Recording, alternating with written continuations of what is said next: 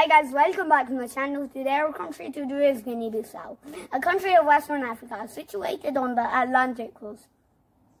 The country also uses the name of its capital Bissau to distinguish it from its neighbor Guinea to the east and south. Guinea-Bissau was once part of the Kingdom of Kabu, part of the Mali Empire in the 16th century. The country is larger in size than Taiwan or Belgium. The highest point is 984 feet.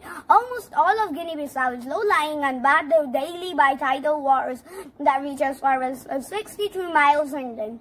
The tidal penetration into the interior carries some agricultural advantage.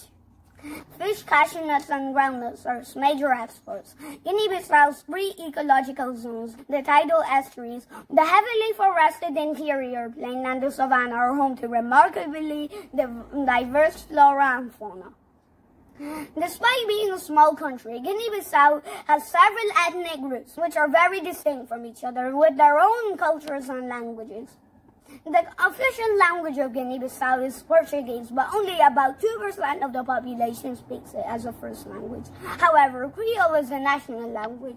There are many traditional African sports in Guinea-Bissau, but wrestling is among the oldest and most popular.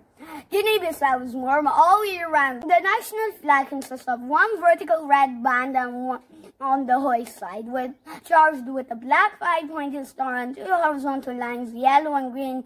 Let's draw the flag.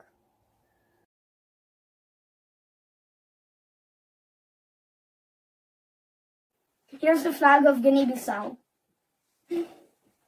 Thank you for watching. Please subscribe for more videos and goodbye.